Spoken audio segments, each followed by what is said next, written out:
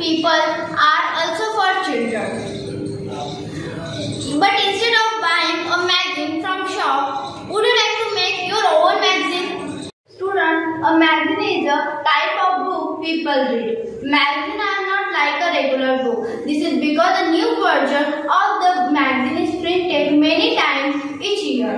Magazines are similar to newspapers. A magazine is a publication with a paper cover which is issued regularly every week or every month and which contains articles, stories, photographs and advertisements. At the most basic level, a magazine provides information that may be more depth but ideas timely that of, for example, a newspaper. A magazine can typically focus on trends or issues and it can provide background information for news events. Thank you so much.